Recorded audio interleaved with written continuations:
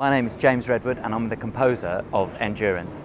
I'm really excited about the performance this evening. I can't wait to see all of these young people bringing their voices together with the professional musicians and singers to tell the story of Ernest Shackleton. My name's Hazel Gould and I'm the librettist for Endurance, which means that I write the words and the lyrics for the songs. When I was first approached to write a piece for Lewisham Music, I did some research about famous people who had lived or grown up or had some sort of connection with the borough, and one name stuck out, and that was Ernest Shackleton.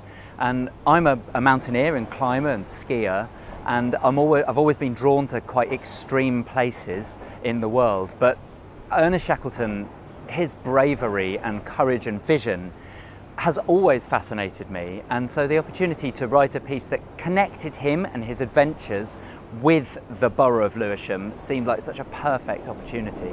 He grew up here for a part of his life in Lewisham and had moved to Sydenham when he was 10 and went to school here until he was 16.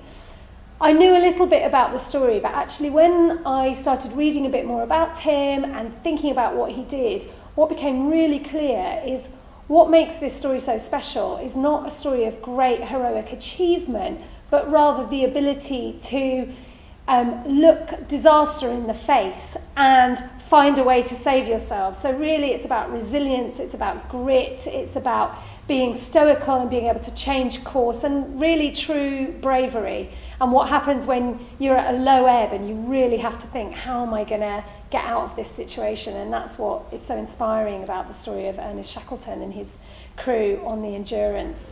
Not only was Endurance the name of Ernest Shackleton's ship, but it characterises so much about him and his voyages. It's a story of hope, it's a story of resilience, and really it's a story of endurance.